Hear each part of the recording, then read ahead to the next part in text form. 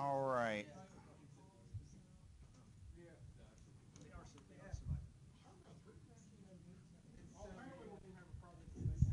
All right, I went ahead and got the recording started. This computer is being a little wonky on me, so bear with me on that. Let me start off, sign-in sheet. Hold on for a sec.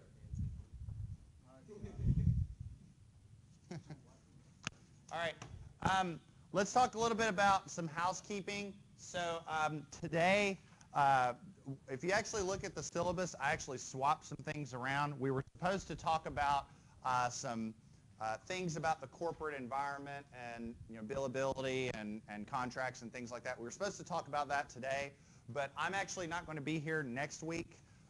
So between what we were going to talk about this week and what we were supposed to talk about next week, I made I don't know what happened there. Between the two of them, I kind of thought this topic was more important. A, it directly relates to an assignment that you all are going to get today, and B, I mean, it's ethics, so I thought it was kind of important. So we're going to talk about ethics today. Don't worry, I don't think it's going to be, I think you'll find it somewhat interesting. So there's going to be a writing assignment associated with it. All right, everybody, come on, calm down. All right, there's going to be a writing assignment associated with this. There's going to be a paper that you all do. I've posted that today, and we'll talk about that near the end. The paper is due Wednesday, October 11th. You submit that via Blackboard. We'll talk about that case later on. Don't forget your resume. It's due on October 25th. A couple of you have already submitted one, and that's fine, but just don't forget about it. I am going to bring it up each week. So Lecture 5 is canceled. I'm going to post that on YouTube, so I'll have a little recording on corporate environments and professionalism. Week 6. We will meet in Drinko 402. So we are not going to be in here again. We're going to be in Drinko. So next week we're not going to meet physically. I'll just do a video on YouTube. Week 6, Drinko. That's our last lecture in Drinko, by the way. So no worries on that. We're going to have some folks from Marshall Career Services come and talk about the resources and whatnot that they have available. Is everybody okay on housekeeping? Okay. So today, what I want to talk to you all about is ethics. Now, this is arguably one of the least technical presentations or lectures I've ever given because there's no equations or anything like that, which as a structural engineer, it just seems odd. There's no equations. What's up with that? Yeah, come on. Yeah, pseudoscience. Oh, goodness. All right. I do think this is kind of important.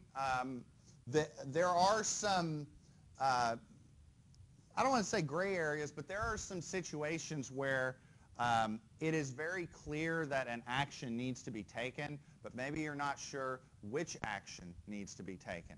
I mean, if you're on a construction site and your job as the intern is to test the slump, and the slump is supposed to be between, let's say, 1 and 3 inches, and it comes out and it's 0.9 inches. Do you call the National Safety Board? Like, probably not, But you do need to probably notify someone. Maybe it's just the foreman, maybe it's your boss, I don't know.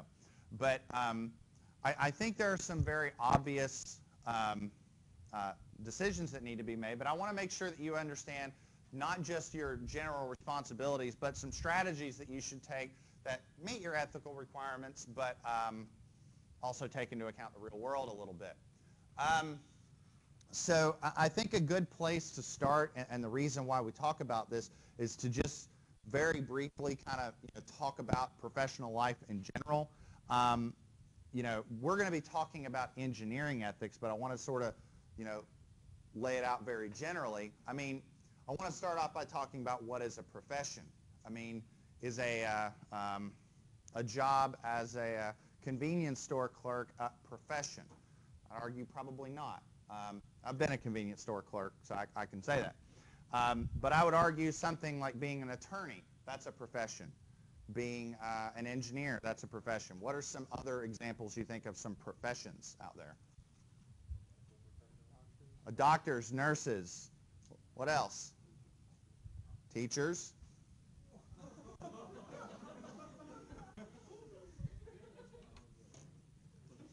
So it's so it's going to be like that already. That was unethical.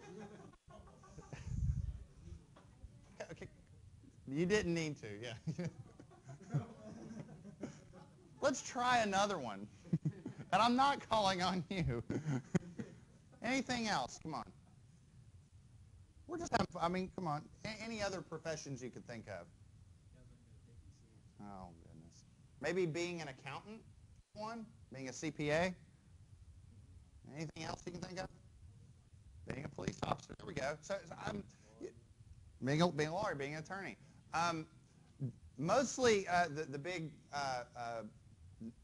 thing that defines a profession is that you need some specialized advanced training. I mean, to be an engineer, you can't just graduate high school and say I'm an engineer. It requires training. It requires education. It requires a license. There's a lot of work that goes into becoming a professional engineer. Everybody sign in? What? No. Okay. Who didn't sign in? Raise your hand real high. Real high. All right. Just this row. Okay. You all just got skipped over. Okay. So what are ethics? I would like to tell you all a little story, and in order to maintain confidentiality, I'm not going to mention any names, but I think this is a really important story, and I think we can have some general discussion about what ethics really mean. So how many of you have ever heard or know anything about like a grade appeals process or heard anything about that? Okay, so now grade appeals processes can involve many things. They can involve, somebody like me gives you a B and you think you deserve an A. It can involve, getting incompletes resolved. But one of the more contentious things that grade appeals boards solve is one of the more contentious things that grade appeals committees solve is, well, what happens if somebody is accused of cheating? Okay. Now, when I was an undergrad, I served on the grade appeals committee. I was one of the people that reviewed grade appeals, and that's actually not that uncommon. Depending upon the university, some universities' grade appeals boards are just professors. Some of them, they are a combination of professors, administrators, and students. Go to UVA, it's just students, okay? So it's just students. And so I was the student rep, or one of the student reps that served on the grade appeals board. And we got a very interesting case once. And like I said, I'm maintaining confidentiality to try and keep this straightforward. But I thought this would be a very interesting story. So we had a student in a class. It was a criminal justice class who was accused of cheating. What happened was the class was, I'll make up the time, I think it was like from 11 to 12. And from 10 to 11, the room was empty. Now, this is one of those classes where the professor had assigned seats, so everybody was sitting, where they sat throughout the semester. Student walks into the room. Now, what I'm saying now, this is not debated. This is a fact. The student walked into the room about an hour before the test began and started writing notes in pencil on the desk. All right? 10:50 comes around, student leaves. I think maybe to make a phone call or use the restroom or something, I don't know. Well, here's where things get interesting. So basically, this is what's going to happen, yeah. Well, what happened was the professor couldn't make it and called a TA to come in and actually proctor the exam. The TA had taken the class and certainly knew what was going on, so the TA comes in and starts putting tests on the desk, and boo! Oh, there's that. TA knew what it was, and the TA sort of panicked and made up a little bit of a fib and said something like they're doing plumbing work or electrical work in the adjacent room. So asked everybody that was on sort of like these first two rows to sort of move over. So the person walks in and had written all this stuff on the desk and ends up seated all the way on the other side of the room. Takes the test from start to finish, turns it in, leaves. TA calls the professor. Professor comes in. They take the desk, pick it up, sit it on top of a Xerox machine. I'm not kidding. Xeroxed the desk. I'm not making this up. and what's that? No. They because it was the desk, they knew who it was because it was assigned seating. So they found the person. The student was in like biology lab or something later that day, and they pulled him out of the biology lab and they said, "Hey, what's the deal?" And he made the argument, "I didn't cheat. I was over there, start to finish." So it wound up on our plate.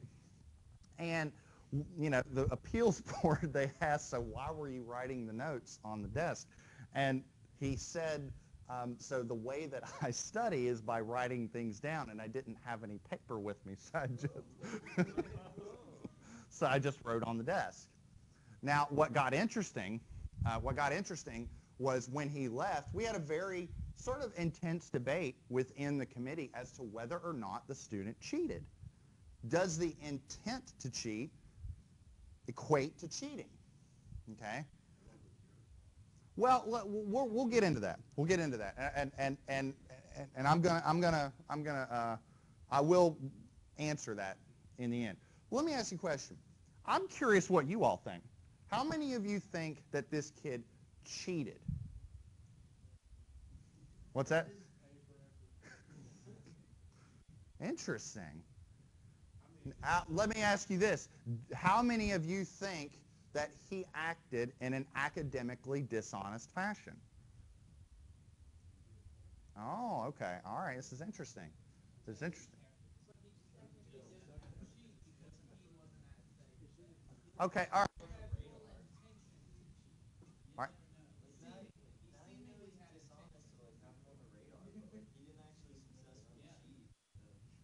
Interesting. Okay. Okay. All right. This is interesting. Okay, because myself and the engineering faculty on the committee, we kind of said the same thing, and this is the reason why we said it. Um, what we wanted to have answered was we went to the catalog of the university and we looked up the definition of cheating and the definition of academic dishonesty. Because if we were going to accuse this person of cheating, we wanted to ensure that we were following along with what the university said was the definition. And we didn't feel that the student's actions met the definition. Now, let me just poll the room. How many of you think that the student acted in an unethical fashion? Everybody thinks that. Because here's the interesting part. Here's the interesting part. Whether you take the side as to whether or not this student should be found guilty or should be found innocent in a legal setting, we still agree that he acted unethically. Ethics is sort of the saber that cuts through all of that, that theory and gets into whether the action was right or wrong. Now, the funny part was, and I'll sort of close this. This is where the engineer in me came into play. The sanctions that were available to us were, we could have graded the test as is. We could have given the student a 0 on the test, a 0 in the class. There were varying degrees of sanctions.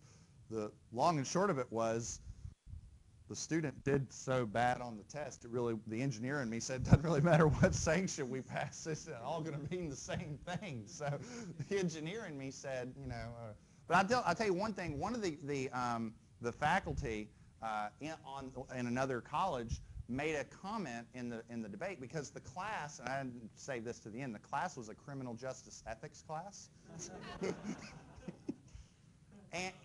And one of the faculty kept going on and on about well, what makes it even worse was that it was an ethics class. I said, hold on here, hold on. You're telling me that if a student cheats in steel design, that it's not the same thing than if a student cheats in ethics, that one class is more valuable than another? And I started to get really heated about that because the professor was actually trying to sway the committee that our punishments should be more severe because of the content of the class. So no, I mean, would you say the same thing about a steel design class, or what about a class on pharmacology,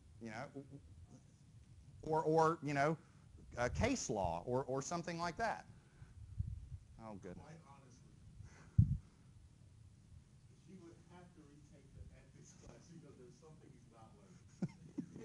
Something he's not learning. Now that's the engineer coming out.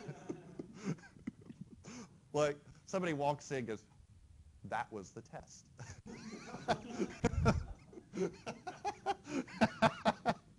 I told you this would be an interesting lecture, right? I told you all you would get a kick out of this. So yeah, what are ethics? Okay, ethics are essentially general rules and patterns for which we should behave. It all stems from the golden rule. Do unto others as they would do unto you. But in the end, and it's fundamentally founded, to make sure that we are concerning not just for ourselves but for others. But where it gets interesting is when you start talking about a given profession. And I want to bring up a particular point. I want to bring up a particular point about engineering. Okay, I'm sure that by now you all could quote by heart what is the primary responsibility of an engineer. It's to ensure the safety and welfare of the public, right? I think by now, if you didn't know that, I would hope you did. Yep.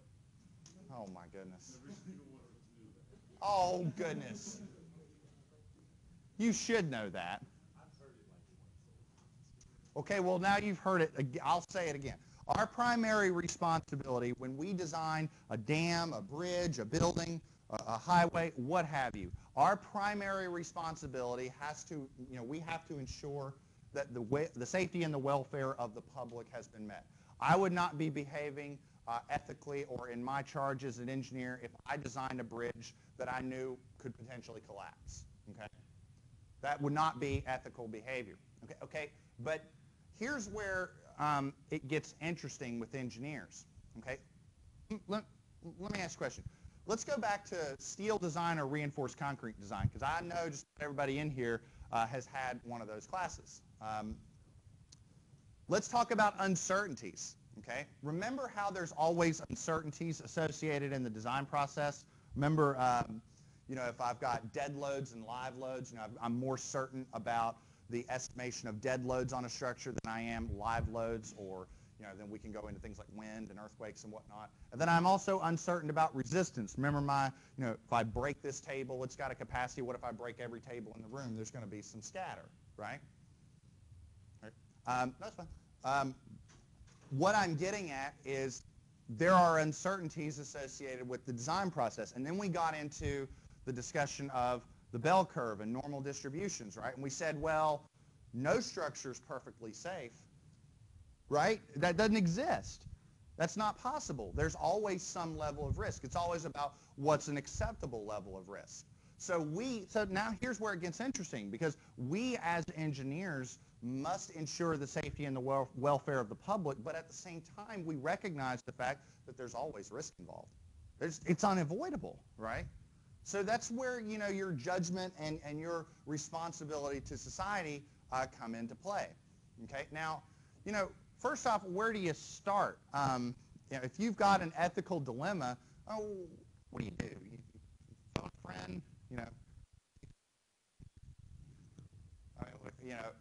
you ask another engineer? Do you ask your supervisor? Just meditate on it a little while.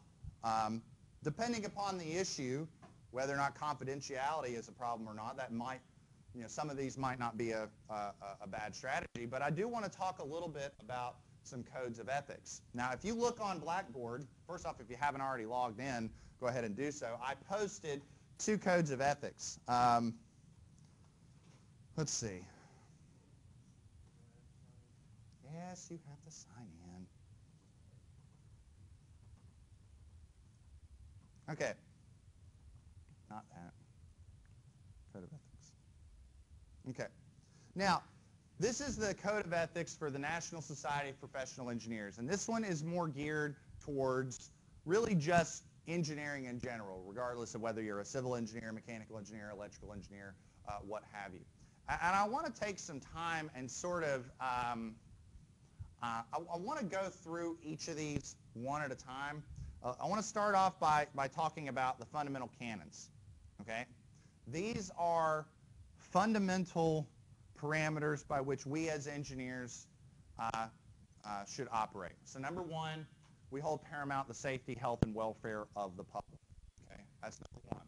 Okay, but let's talk about number two. Perform services only in their areas of competence. You will not see me designing a wastewater treatment process. Just isn't happening. Okay, I don't know about that.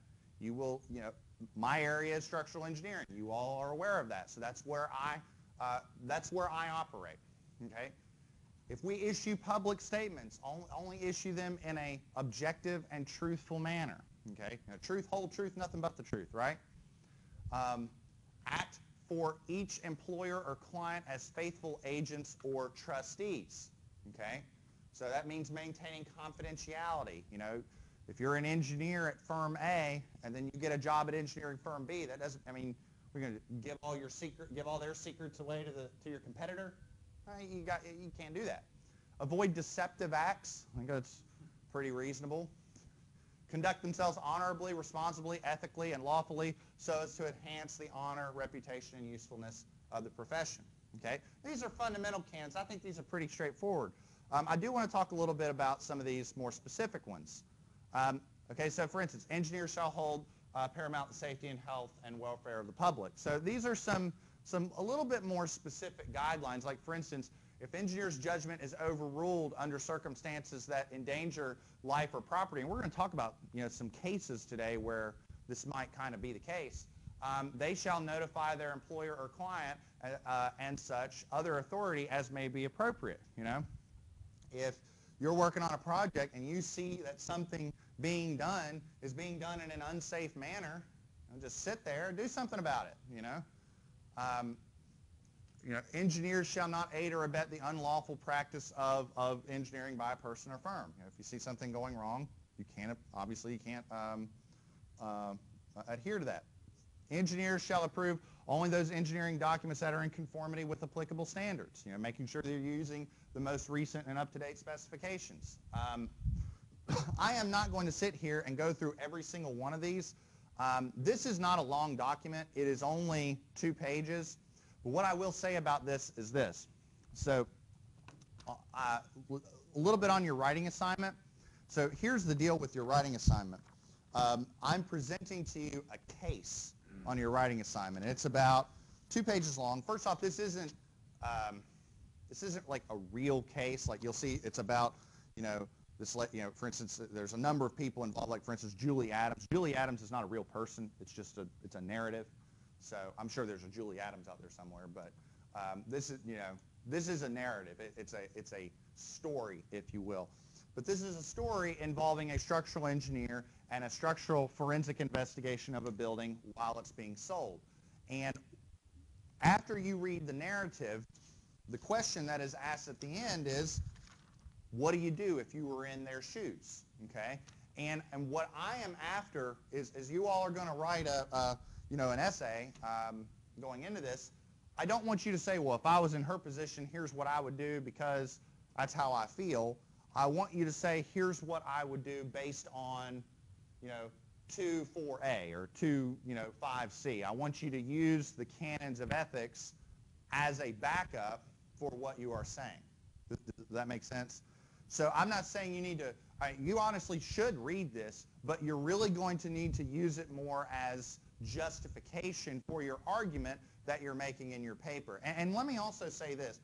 I don't know, this is a really intricate case. I don't know that there's really a wrong answer, but again, what I'm going to base my grading on is not so much, what your answer is. I mean, you might read this and you might genuinely say they shouldn't do anything. Maybe they've already done enough. That may be reasonable if you can back it up. You see what I mean? So I want your strategy for the folks involved in this story to be backed up by canons of ethics. Does that make sense? So I do want you to take some time and review this. Now, this is the NSPE Code of Ethics. I also have posted the ASCE one. We're civil engineers, so we have our 7 fundamental canons for ASCE. We shall hold paramount the safety and welfare of the public. We shall perform services only in our areas of competence, and so on and so forth. A lot of it's very similar. I'm not really, if you can back up your case with one code of ethics or both code of ethics, that's fine. Let me see. Any questions so far? We'll get into some of this stuff as we move on. Oh, okay. So first off, talking about these codes of ethics, they are a framework for you to make your judgment, but they are not a substitute for judgment. Hence why I say I don't know that there's really a wrong answer for any of these cases. Again, what I am most concerned about is that your answer is backed up. Okay? They are not a substitute for sound judgment. They're also not a legal document. And you can't really get arrested for violating an ethics code. Now, you can be kicked out of a society. You can be sanctioned by a licensing board. They can take that action and make a decision based on it. But I really want you to understand that there's a difference between violating ethics and violating the law. I do want to talk about, and I'm not going to get into ethical or theory, crazy ethical theories or philosophy or anything like that, but I do want you to understand some situational interpretations of ethics. Some of them have validity in certain situations, some of them don't. I mean, first off, we're really going to be talking about what we're really going to be talking about in here is professional ethics. How should you behave when dealing with a client, when dealing with your firm or your company, when dealing with the government. I mean, we're talking about professional situations in here. I mean, it stands to reason. I mean, there's situations where professional ethics is important, and there's situations where personal ethics are important. You dealing with your peers and your friends, one-on-one type relationships. We're really not talking about that in here, but it's definitely something that's worth mentioning. Now, there is a big difference between ethics and the law. Okay, so something can be considered legal and then arguably considered unethical at the same time. Designing a process to release some, toxic gas into the atmosphere is probably legal. Actually doing it or using it's probably unethical. And this type of stuff can get really interesting. I mean, we could have some really interesting debates in here. Is it ethical to design a gun? Think about it. Right? Is it ethical? That's an interesting topic to bring up. Somebody will say something like, "Oh, well, we're just talking about hunting." Okay, well, is it ethical to design an anti-aircraft gun? Was it ethical to design the Iron Man? The Mark III, not the Mark IV. Yeah. That brought about world peace, though. What's that? That brought about world peace. Oh, we'll have to ask Tony Stark about that one. But yeah, I mean, these are some really interesting questions as to whether or not something's legal or something ethical. Something can be ethical, but it could be illegal. I mean, maybe you're a doctor and there's some drug that will save somebody's life, but if you administer it, it hasn't yet received approval. You're the one who did the research and development on it. Do you give the person the drug and help them save their life? Gets interesting. You really need to consider this. So let's talk about some basic ethical theories, because I do want you to kind of have a general idea of where some of this stuff comes from. So utilitarianism,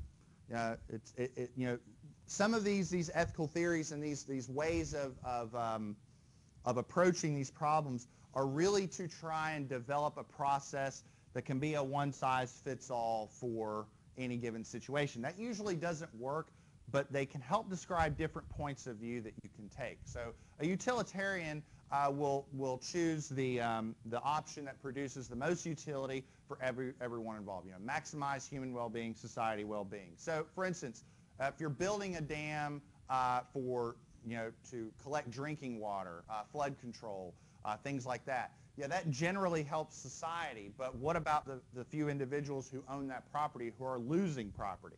It's one of those situations where not everybody wins. But a utilitarian would say, well, build the dam. That's going to help more people. The needs of the many outweigh the needs of the few, to quote Spock, right, from Star Trek. There's not many Star Trek fans in here. Okay, there we go. Live long and prosper. All right. So this is where, like, the world in engineering, this is where, like, cost-benefit analysis would come in. And I want you to remember that in the back of your head, because we're going to talk about the Ford Pinto case. Have you all heard of the Ford Pinto case? Okay. What's that? Okay. Well, if you haven't, you will. And the Ford Pinto case definitely involves interpretations of utilitarianism. And I'm also going to, you all probably know the general gist of the Ford Pinto case. If you know about it, I'm going to tell you about some things behind the scenes that you might not know. So, interesting stuff. All right. Duty ethics. Okay.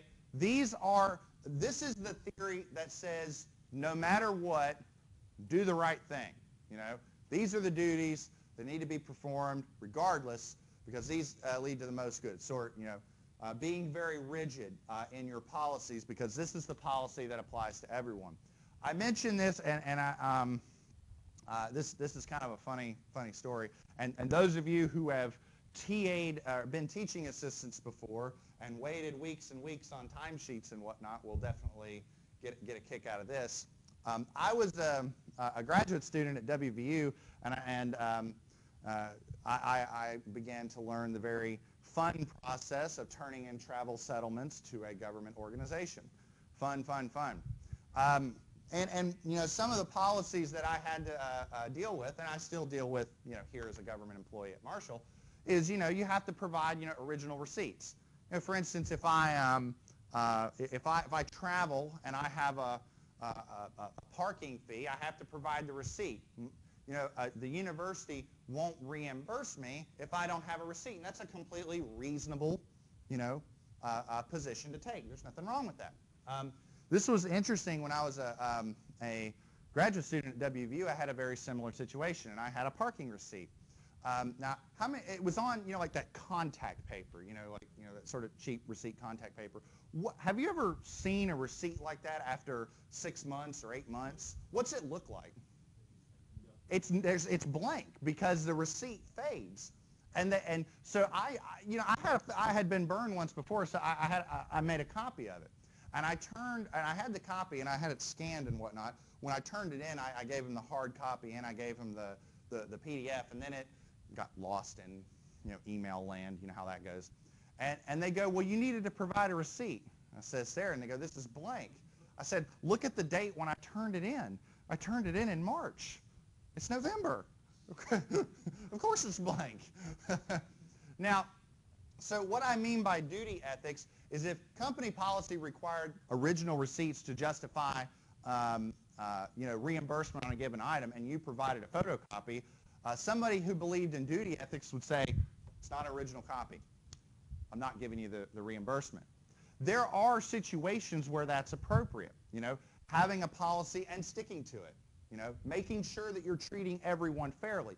I don't think it's it's one of those theories that always works, because I just presented a scenario where that's not really fair to the person who did everything that they're supposed to do.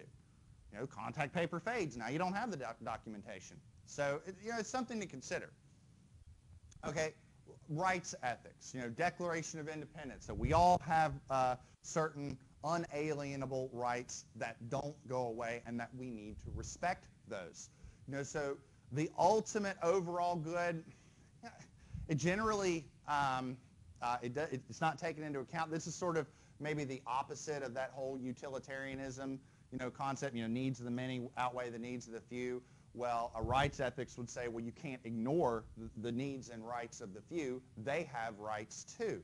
So the rights of the property owner, for somebody who believed in rights ethics, the rights of the property owner would be paramount to the needs of the dam because they have rights too. And there are situations where that's valid as well. I mean, you can't respect the rights of most, rights and privileges of most people, but just ignore the rights of some. That's not right either. So I'm presenting these theories that all have a place, but again, they don't substitute sound judgment, okay? So it's just something to keep in mind. So a couple other theories. I mean, and a lot of this stuff comes from cultural and religious areas. You know, there's other, like Chinese ethical theories and Indian ethical theories. I'm not going to get into every different ethical theory that's out there. I just want to present different modes and different ways of thinking about the problems that we as engineers face. There is no one-size-fits-all approach to all this. It requires a little bit of your judgment. Morality versus codes of professional responsibility. Everybody in this room has different religious beliefs, has different social networks, has different cultural backgrounds, has different political ideologies. I do like the fact that the ethics is one of those things that does sort of cut through that. That example that I talked about earlier about the student on my grade appeals committee. Everybody in this room said, well, regardless of whether or not he violated the rule or not, or should we fail him in the class, should we give him a 0 on the test, should we grade the test? Everybody in the room said, oh, he acted unethically, because it was a simple, straightforward case. But in the end, ethics sort of cuts through that. Okay. Now, usually ethics and modes of behavior are backed up by your societal networks, your religious beliefs, your political ideologies, your cultural backgrounds, and whatnot.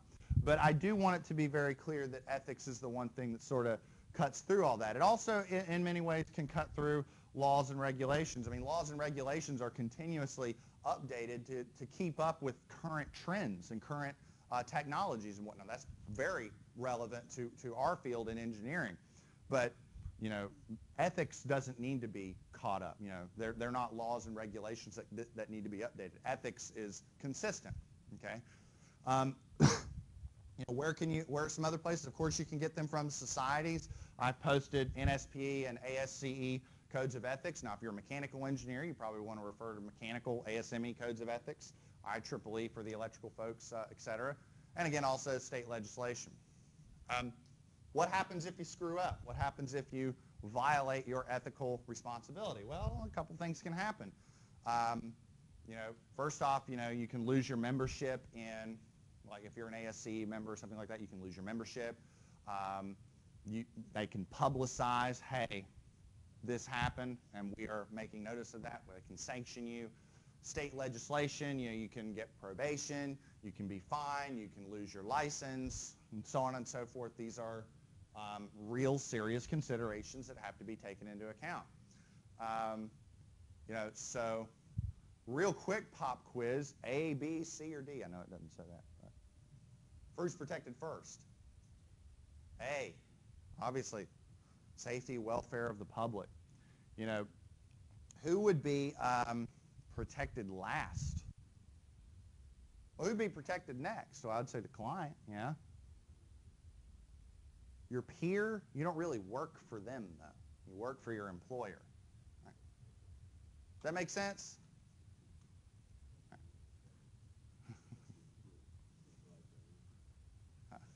All right. Okay, so look, some key rules to follow, and then we're going to talk about some cases. Oh, my goodness. We're going to talk about some cases. All right. Protect the public. Be objective. Be truthful. Be confidential with the secrets of your client, your firm. Be competent. Again, I'm not designing any wastewater treatment facilities.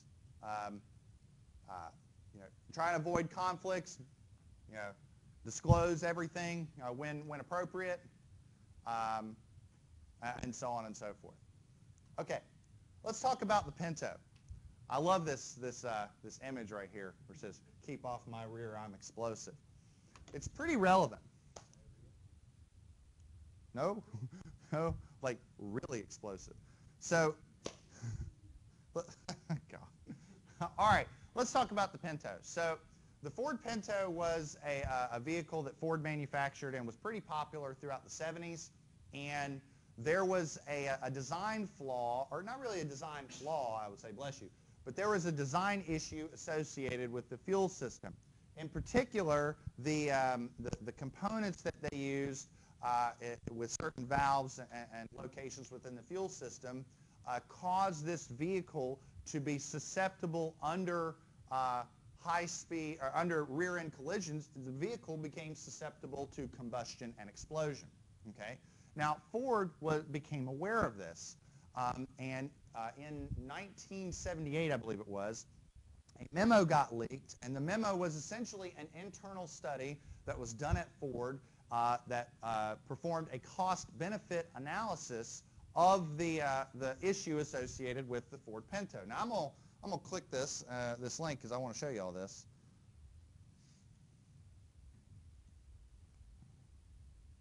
Oh my goodness.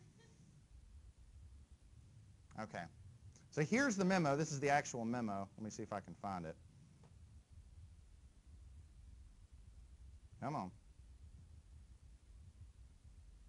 This is the best. This is the part right here. Okay. So what they did in their cost-benefit analysis is, this is what we're talking about. They looked at the cost of repairing the issue, and they found to repair the issue, it would cost about $11 per unit. And when they multiplied that times the estimated number of produced units, it came out to about $137 million. So to replace the part in the car and actually arrest the combustion issue, it came out to about $137 million. And then they said, well, what about the flip side? Well, they estimated that about 180 people would die, 180 people would have serious burn injuries, and about 2,100 people or 2,100 vehicles would sustain damage. They looked at a unit cost of that, and they said that it actually was more expensive to fix the issue, according to just this little snippet. It was more important to fix the issue than it was, according to what the public thought, than to just let the people die. Now,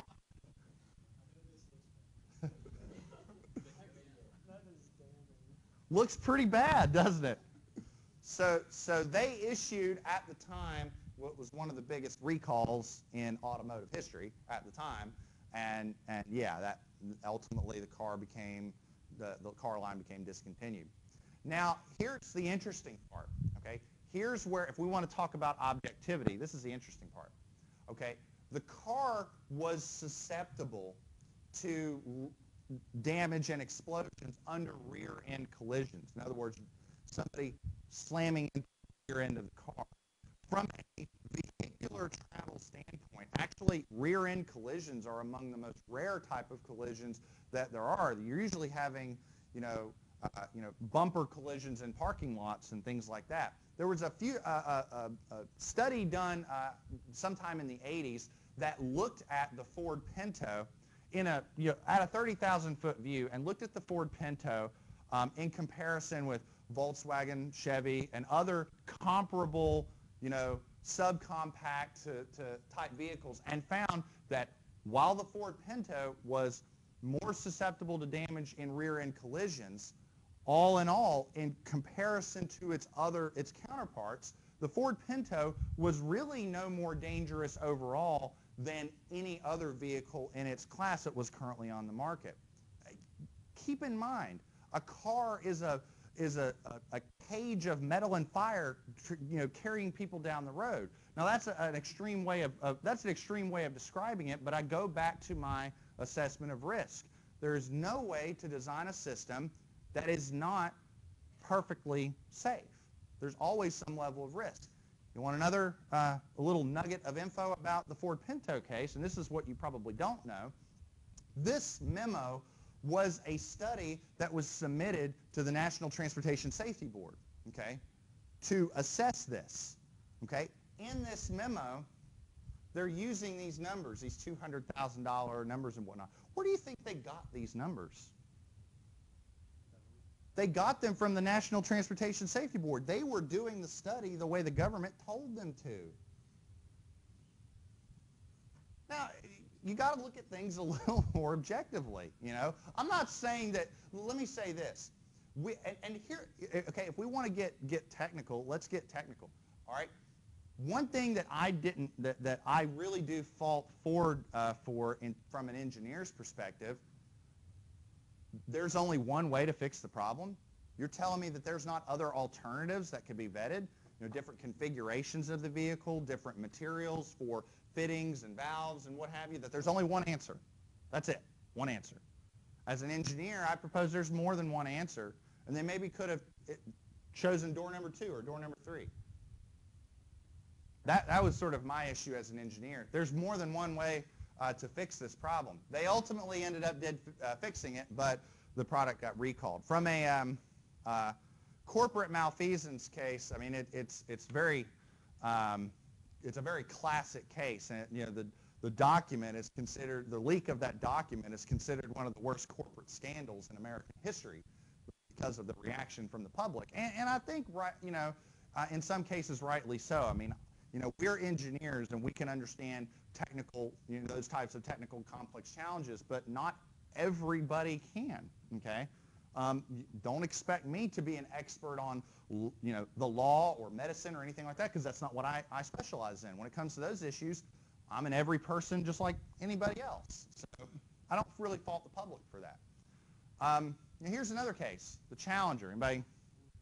Everybody's, I would think, has heard of this. So Challenger launched in extremely cold weather. There was a gasket ring that on the one of the boosters. It was brittle because it was so cold. Now the designer of that particular gasket said, "Don't launch." They were worried. Now the management, which had engineers among them, said, "May be true, but there's just not enough evidence," and there was a lot of pressure. You know, the term launch fever, which is considered a real thing among this community. I mean, when you get close to a launch, everybody gets pumped up and excited, and they didn't postpone it, and everybody died, you know. So I would argue that ethical responsibilities were neglected a little bit on that day. You know, now, I bring this up because I want you to sort of think about your case that I presented to you all in your homework assignment. I don't want just yes or no answer, like should they have done something or not. I want specifics, okay? You know, when were there concerns? What was the engineer's responsibility before the launch? What about when the engineer was overruled? Should the engineer have done something? You know, the person who designed the gasket, the O-ring.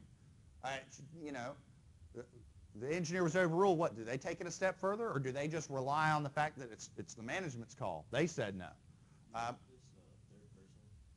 What's that?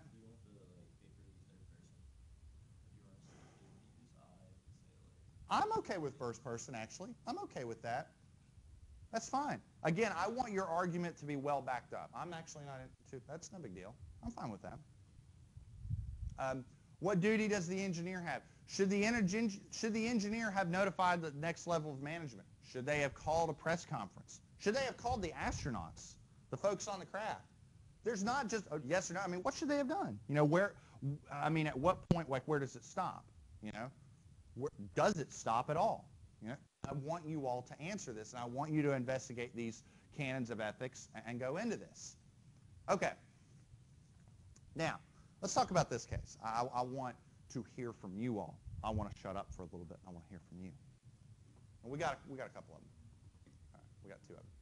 All right. So this first one, I'll read it out. So we got an engineer who hires an equipment vendor who's not a PE to develop plans and specs for a small, like a packaged wastewater treatment facility.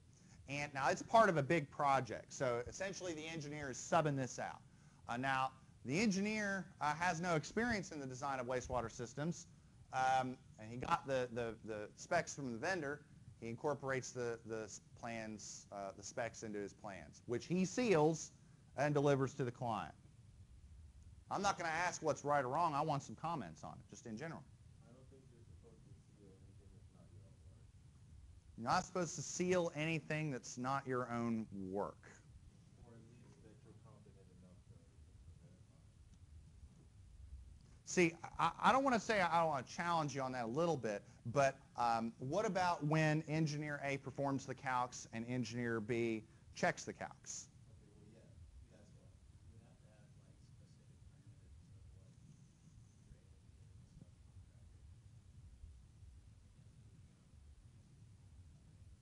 Oh, okay, we'll talk to you and talk to you. You go ahead. We don't have any evidence that this engineer has a PE. That's been really discussed. No, okay, that's an interesting question. Now okay, now I have here that the engineer seals and delivers this to the client, so I guess you can safely assume that. Although there was a story here recently in the Washington Post about an architect who had been hopping around from state to state and sealing stuff for years and never once had their license. It was, yeah, it was. This is a. I want to say it was in the Washington Post. I saw it online. It came out like a few days ago, and I read the article. It was really interesting. And, yeah. Yes, sir. That was my question. That's the first sentence. Is it saying the engineer hired somebody who doesn't have an engineering license? The engineer hired somebody who didn't have the PE. Sealed the engineer who hired it sealed it and then gave it. Yeah.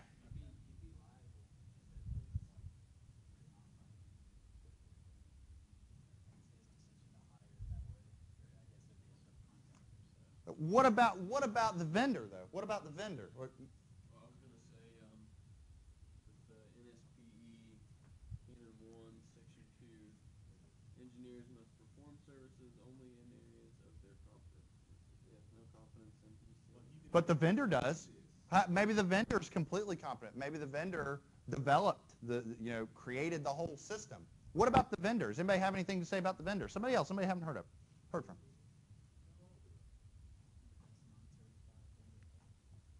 Well, I'd argue that the vendor is designing stuff. The vendor doesn't have a license.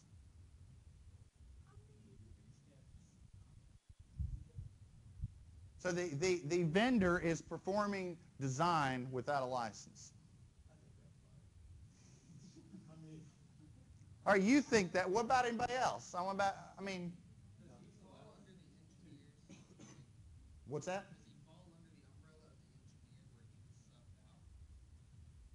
That's an interesting question. It's a question that would need to be answered. Yes, sir. Oh. I can't do that. That's. I would think that the vendor is okay for him to toy with the design, but he cannot stamp it. But he did, yeah. The vendor is innocent. Well, it's an interesting point. None of these things have yes or no answer. I just want to hear what you all think about it.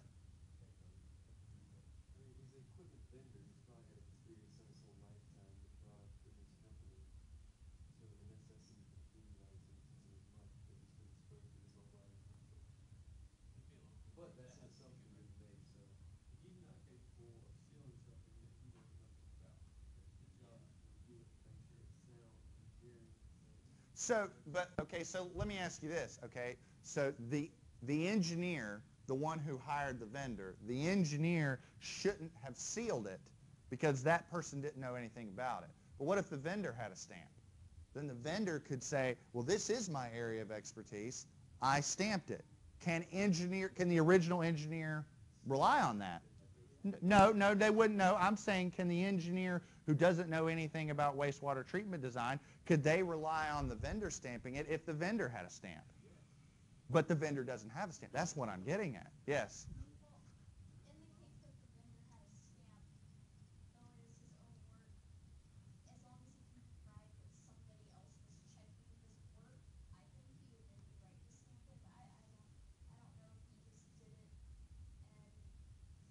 Well, here's the reason why I bring that up. I mean, if you're working on the design of like the Burj Khalifa, there's no one engineer's stamp on everything. I mean, there's going to be the subcontract for.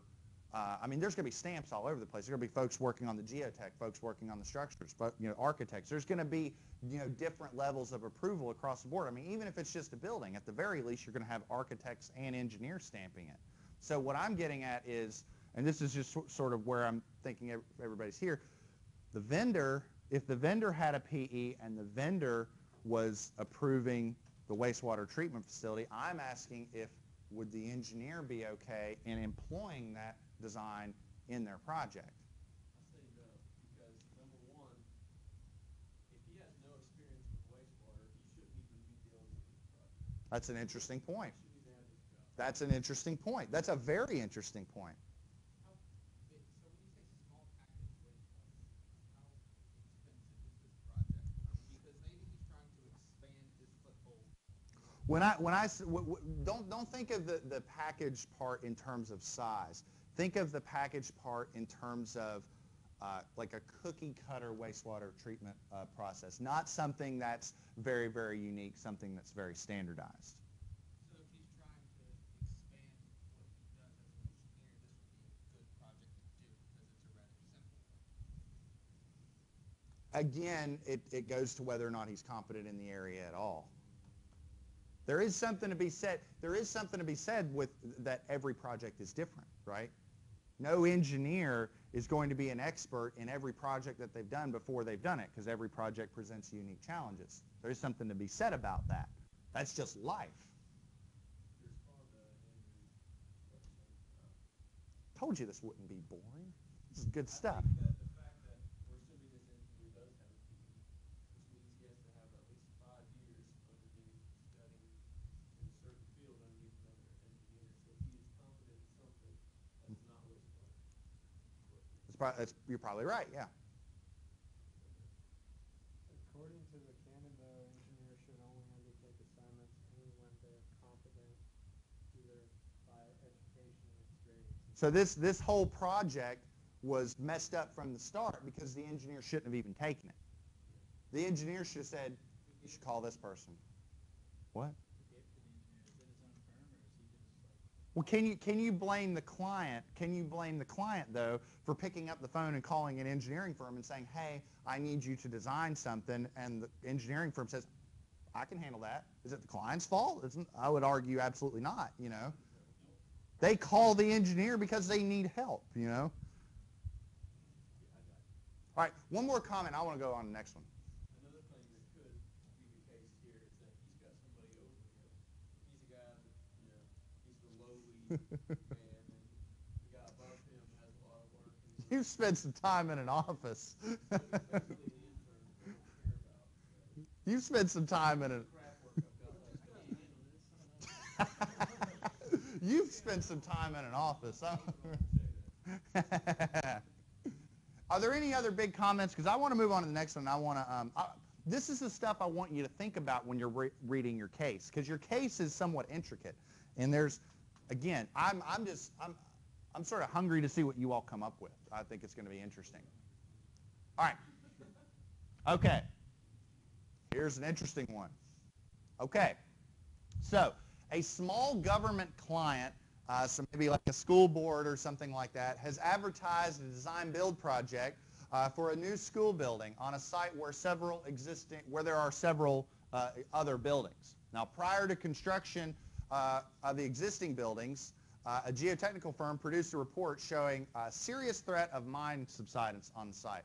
The client tells all the engineer, contractor, bid teams to disregard the earlier geotechnical report as they prepare their bids for the new project.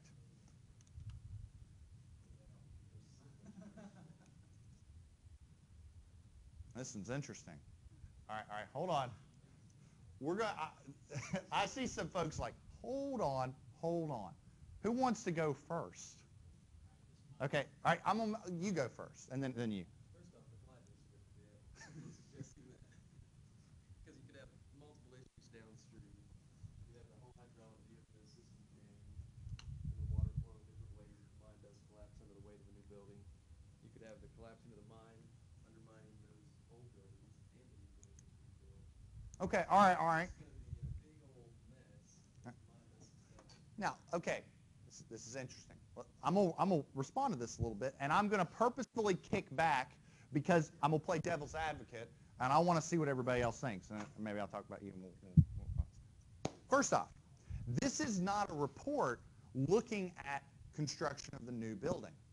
This is a report on the existing building. So the existing buildings are already done. They're already there. They're hunky-dory. And according to this, the buildings right now are fine. Okay, that's point one. Point two, the client is not an engineer. And the client may simply think, well, these buildings are fine. Why would there be, and the report is on subsidence with the existing buildings. Why would there be any problem with the new building? And the client, again, you're talking about, hydrologic issues and all this. This is a county superintendent. They're not an engineer. Can they be faulted for making a decision, or should they even be making the decision to begin with regarding these technical issues? So I'm opening up a can of worms that I want to open it. I want to hear what y'all have to say. Let me talk to you and then you. All right. The client might say that the engineer and contractor is still legally responsible for that, to be responsible, and they're the ones actually hit. They shouldn't be just disregarding the report. It's in front of them. They see it. They should know the potential downfalls of it. So just because the client, who's not really knowledgeable of what could happen, says that doesn't mean they should agree. That's a good point. So now, is there responsibility on the client or the engineers and the contractors? Yes, sir. And then you. So if I'm the geotechnical engineer on this site, we're proposing a new building, and I see a report that says that there's mine shafts, and there's no evidence that they've been grouted in and filled in. This is a huge issue because there's several cases where that's been an issue, and it's collapsed and caused everything to settle. Yep. And the argument that it's okay now, that's irrelevant because you may have more loads on there, and the existing loads are not enough to collapse the mine shaft. So what I'm getting at, though, you're taking the technical route that just from a technical standpoint, something has to be done. Right. Okay. All right. And you may be right on that. Okay. And we're going to explore this stuff. I want to hear what you had to say, though. Okay, so back to what he was saying about committing. If one of the companies who chooses to ignore his report, then they'll be able to bid at a much lower price. Yep. Pretty much Possibly. Very possibly. pretty much guaranteed of the job because they'll be like, oh, here's X, Y, and Z that costs $5 million or ABC that costs 2. So people who ignore said report can bid at a lower cost because they're not going to think of the possible geotech issues that could arise. Mm-hmm. Interesting point. So I think they're the ones that should be responsible because the client doesn't know that, the engineer has to pay for it to do it. So, but does the client hold any responsibility at all? No, it depends on what See, in my scenario where the client simply in their non-engineer brain said, well, first off, this is a report about the existing building. It's not a report about the new buildings, and we're not doing any work on the existing buildings. So the client is arguing that it's irrelevant. The client's taking the position that, well, you're talking about existing geotechnical issues over in Harris Hall, and this is the Weisberg Engineering Building. That's not even the same thing, but it's the same school complex.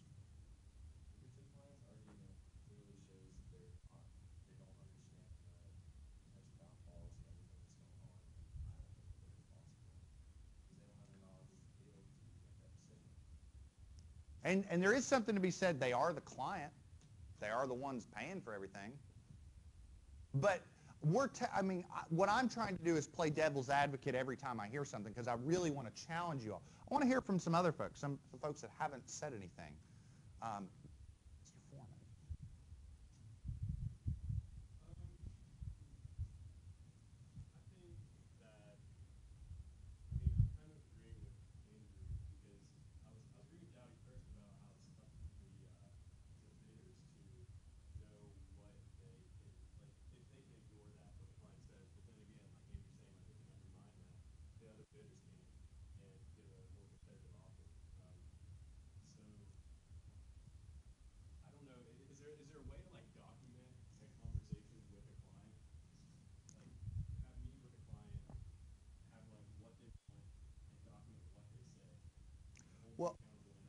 Well, you're bringing up an interesting point, and what I'll say is this. Typically, in engineering projects in general, engineering, and particularly civil engineering, is a profession that here and there can be fairly litigious, okay?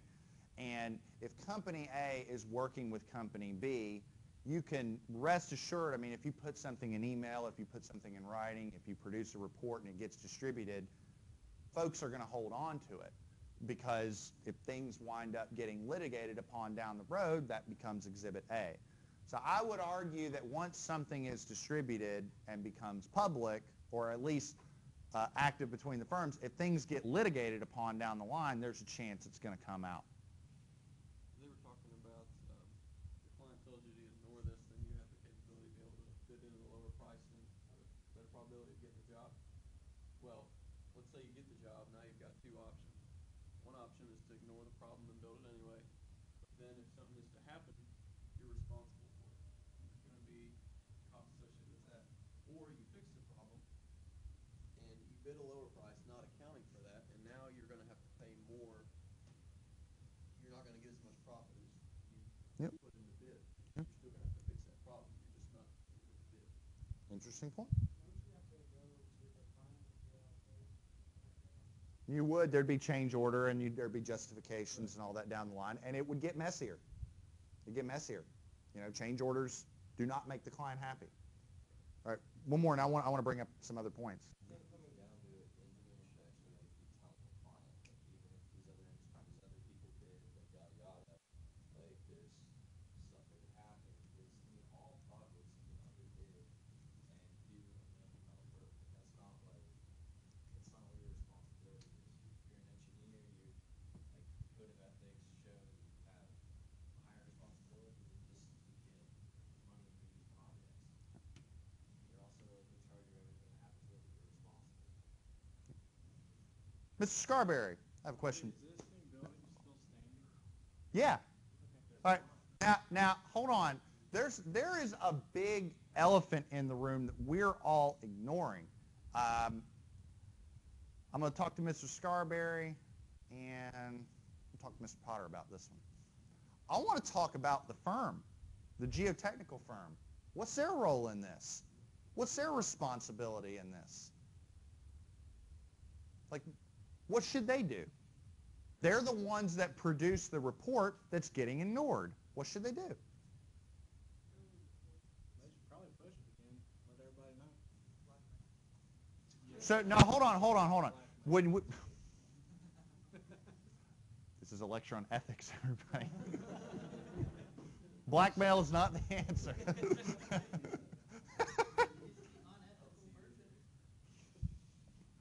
It's not what I meant when I said I'm playing devil's advocate. What do you mean, let everybody know?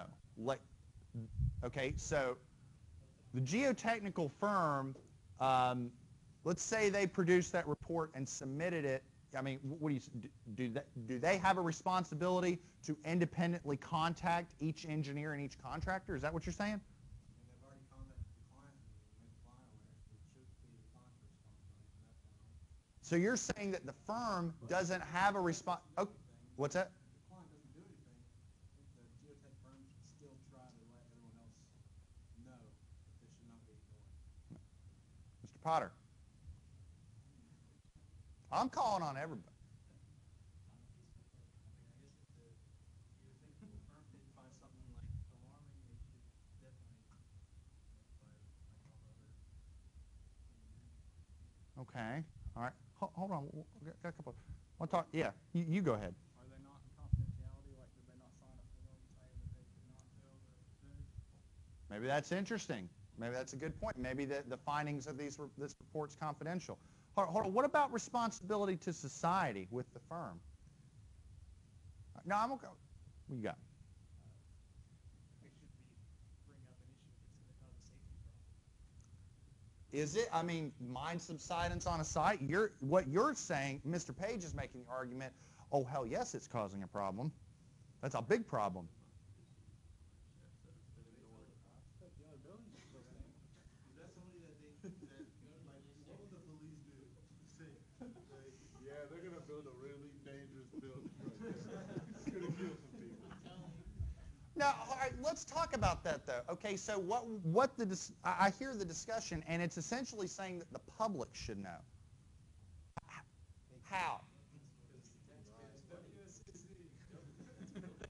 Is that the right, now hold on, is that the right way to go?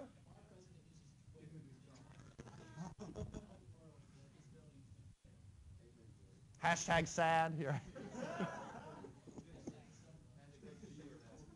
No, but okay, hold on. Let's discuss this. I mean, does the geotech firm send a rep down to the next school board meeting? Is it possible they don't know? Because it was an earlier report, like they're probably moving on to other projects for the geotech side. That's an interesting. What if this is a report that they produced back in the 70s? Is the firm still responsible for those findings?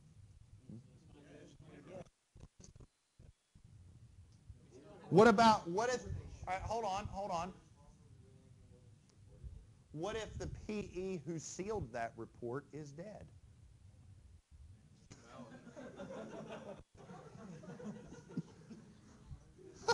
God. Did you just say he fell on my shaft?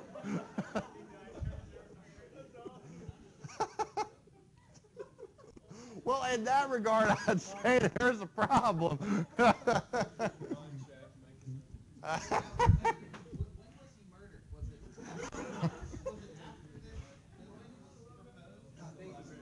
Is this a cover-up? No, it was during.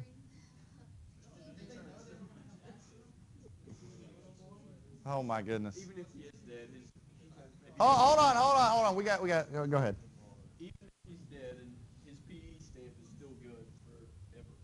Yep, that is right. His stamp, it's still valid. See, yeah. All right. There's a couple points that I want to make about this. Okay.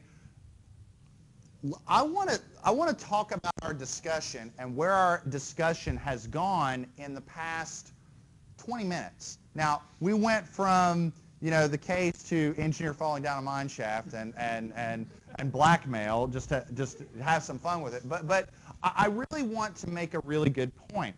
Okay, when you first read this, when you first read it, what you see is the client told the engineer to ignore a safety issue on the site. And that just bad. You see red as an engineer. But then we start to unpack it and we go, well, who's responsible? Maybe there are other facts we're missing. Maybe there are some other issues that we're not considering. We talked about, people should be notified. Who gets notified? The public, the public, the school board, the engineers and contractors who bid. Who notifies? Is this the client? Is it the geotech firm? Everybody here agrees that there is a problem. Everybody here probably agrees that there are more facts that need to be ascertained. I mean, right here. So a small government client advertised a design-build project for a new school building on a site with several existing school buildings. Okay? Marshall is a site with existing school buildings. All right? Do we think that a geotechnical issue at the stadium affects the old engineering building? I'd argue no, So right off the bat, well, we need a map. We need a site plan. Is it right next to it? Is it on a slope? Is it, we start getting technical. And then we start getting into the responsibility issue. Is the client at fault? Are the engineers and contractors who bid it, are they at fault for not, for ignoring the bid? I mean, the client told them to ignore the report. Maybe they shouldn't ignore the report. And we said, no, we are going to consider it because it's going to affect our bottom line, I mean, what if you're the contractor and you say, oh, I'm going to get sneaky and I'm going to put that $2 million bid, and then you get the project, you find out it's a problem, you put in a $4 million change order, and the client says no. Now you're stuck doing the project at one hell of a loss, right? So the point I'm getting at is I really want you to unpack these cases. I want you to unpack it, and I want you to come up with what you think is the appropriate strategy. Okay? The case that I gave you all is involved. There are a lot of details. There are a lot of players. I want you to digest it a little bit. I want you to think about it. I want you to put yourself in the shoes of the people that are presented in that case. I want you to write me a paper telling me what should happen. Okay? Now, there is no real right answer or real wrong answer. Okay? This is funny. I actually have this case here, and I'm looking at the quote-unquote solution, and the solution was them taking this case and presenting it to a series of engineers. Here's the case, and here are the answers that they came up with. You know what I mean? There are a host of different answers and different strategies. I'm curious to see what you all come up with. Okay? This is important stuff. I mean, I think at least once in your career, you're going to be faced with an ethical challenge. It's going to happen, you know? I mean, it will happen to you. It's happened to me, you know? In all honesty, it wouldn't be ethical. Reddit, but going back to this, what if, like, individually we have conflicting thoughts? That's fine. Put them down. Put them down. Put them down. I have no problem with that. I have no problem with you producing different strategies or different ideas. But I don't want just, well, they could do this, this, this, this, and this. I say, well, this article or this canon of the specification says that this is important. So because of that, this is a strategy. But then there's also this aspect of the challenge or of the scenario that wasn't addressed, and maybe we need to talk about this canon of ethics and so on and so forth. Again, I am fine with whatever argument that you choose to present as long as it's backed up by this, by one of the canons of ethics.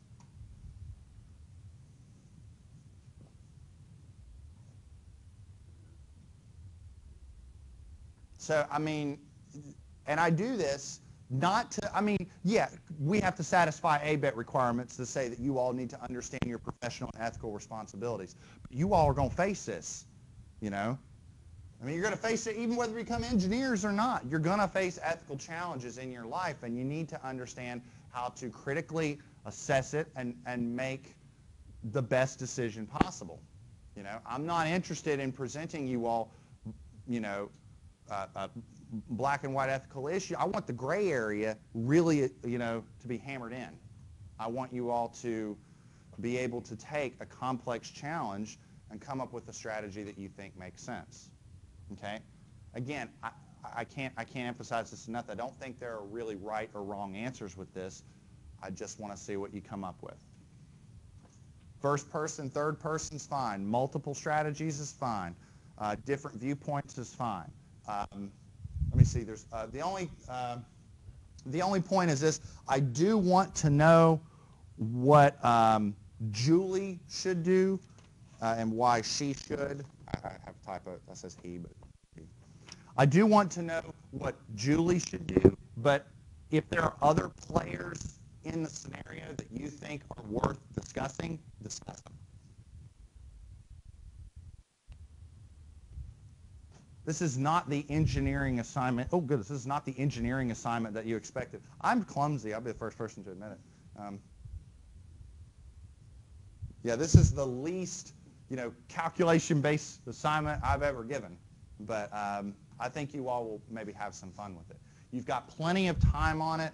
And again, it's not due for about a month, okay? It's not due till October 11th. Don't forget about it. You know, talk about it. Have fun with it, you know. But in the end, treat it seriously and come up with what you think is a serious response. Does that sound good? Okay. So here's our schedule again so that everybody is aware. We are not physically meeting next week. We are doing a video lecture on corporate environments, on professional documents and professional behavior, stuff like that, things you need to be aware of in the workplace, you know, things like chain of command, stuff like that. What are contracts, what's billability, what are timesheets, stuff like that. So I think that's something we can very easily cover in a video. So we won't meet next week. Week after, Drinko 402, and we will discuss Marshall Career Service Resources.